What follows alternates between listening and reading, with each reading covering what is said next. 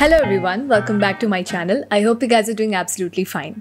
Now there's this one question that each architecture student asks themselves every semester, which is how do I even start designing my semester project? My project where I have to do my best and show all of my architectural skills. Well, there are a lot of steps to it and it can be very intimidating. So in this video, I'm going to be sharing with you all the steps that I have generally followed while preparing for my studio projects. I'm going to take you all through my semester 9 project, about how I designed it, just giving you guys a reference.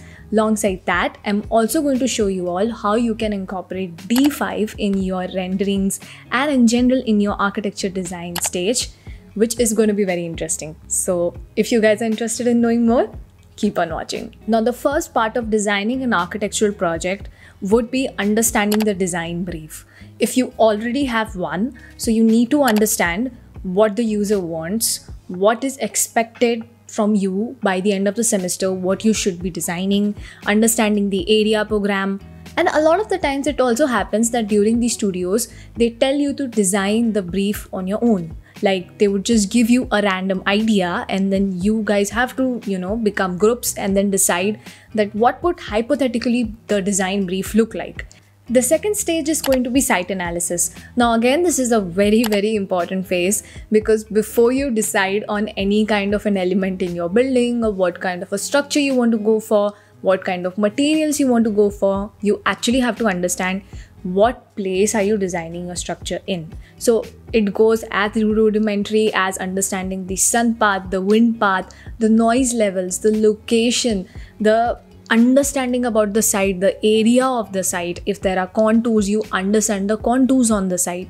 You understand what kind of people live around the site. If I create such kind of structure, is it going to affect anything? Or if there's a metro station in front of you, or how are people going to approach the site? So how am I going to design it? It is a very, very important step. So the third step is going to be concept development. Now this is the stage where you would see a lot of your friends making a lot of concept models and trying to understand and trying to, figure out a creative way to solve the problem or the design brief.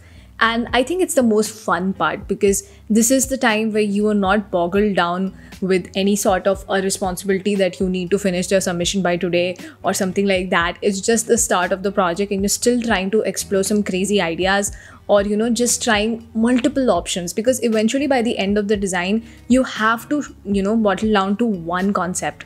But when you're in the conceptual stage, you can literally do anything. Then comes a little more serious stage, that is zoning and massing.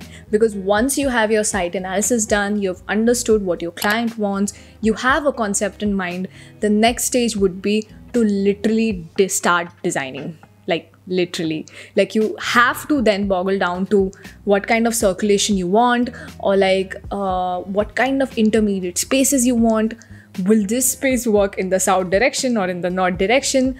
Or how is your user going to enter in the site? This is when you're not formally working on the design plans, but you're just trying to fix the places in particular locations. The final step would be completing your drawings and 3D visualization. Now, once everything is in place, you make sure that your drawings are completed in detail and you have a 3D model. I'm not even considering the physical model, but in general, a 3D SketchUp, Revit or Rhino model, and you have your renders in hand. So you could actually show people what kind of project you're trying to give your client or to your design brief or trying to justify it. Now, this process in general is not very linear. I'm going to be very frank. I have not considered the number of redos a student can get. And in general, also when you're working, the number of redos a client gives you is a lot, and which is why there's always this back and forth between the concept and the zoning, and sometimes you take your CAD drawings to your professor and your professor will literally reject it 3 days before the jury and tell you some other concept that could be visualized, and then you have to go back and make that concept, do the zoning, do the CAD drawings again, come and give the jury. So it is not a very linear process and each process is very intense. So I could literally make a separate video on every process. Now, since I took you through the whole process of designing an architectural project, I think it only makes sense if I show you an example So for this video, I'm going to take you through my semester 9 project where I designed a visual arts museum. I'm going to take you all through my semester project, and I'm also going to re-render my project with you guys because D5 really has some amazing AI tools, and there's just a lot of updates that I found so interesting that I wish when I was doing my thesis I had all of these, and it would have made my work so simple. The project was based in Pune. Like I said, it's a visual arts museum. Pune is this, tech hub, culture hub. So it is a very interesting place, and it really does seems like a perfect fit for proposing a museum design. Now, the site of this project was actually on Banner Road, and there was this one particular software that we generally used in understanding in general the weather condition around the site. I will put the name here in the video, something understanding what environmental solutions that we could have for a structure in Pune. Even if eventually I did not end up using it, I still did an analysis, like for having a light colored building to minimize heat gain, using plants on the west wall to minimize heat gain. So it is very important that you just don't give the data about what is it around the site. You also give a conclusion of if you're designing a building there, what would be the precautions or steps that you take so people in the building are comfortable in using that site. I visualized 3 area programs for my museum, and I just divided it into 3 circles. So that was how I actually started designing the project. If I'm designing a cultural space, it needs to have a core. It needs to have a place where people can come and interact. So a circle felt like the best decision. So I made 3 circles and I connected them, like you would see on the left side on the sheet.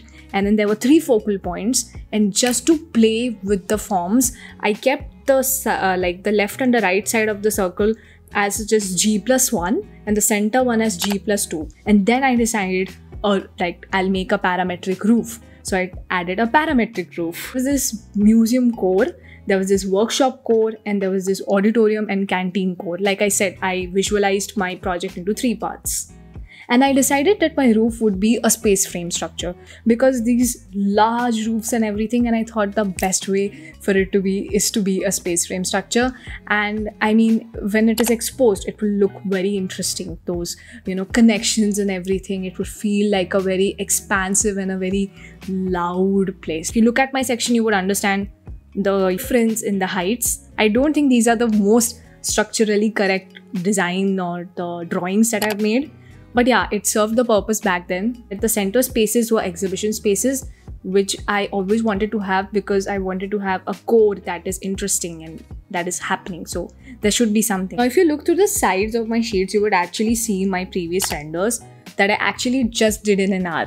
Like it was literally an hour's work. So you could see I couldn't really do much. They kind of look flat, and I could not really express how expansive I wanted my project to look like.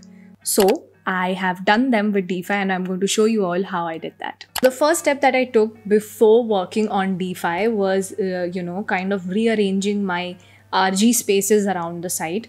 One of the inputs that I got from my professor was that I had a lot of open spaces that I could have used for certain recreational activities.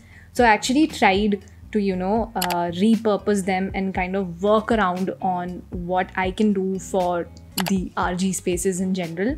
So that was the first step that I took. And then I started working on the renders. So the one thing that is with D5 is that you have these really realistic materials on them. So I actually imported all the materials on D5 itself. And I started working on the aerial views. And the first thing that I used was the scatter tool, where I tried to, fill the space around the site as really these lush green spaces. And that really made my project stand out. So it was a lot of fun doing that, and it's just a single click. So that is something that you could explore, and you could literally have a forest around your site. You could have these random green spaces around the site that I have worked on for my renders. Let me be very frank, I really have a very hard time understanding where should be my sun so that I could get the best, sunlight or, the lighting for my render. Like, it takes me really a lot of time in figuring that out. That is one thing that takes a lot of time. So when I got to know that DeFi has this, way where you could literally use these presets that could work for interior or exterior renders, it literally made my job easier. So I went through these, DeFi curated setups of what I could use for my project.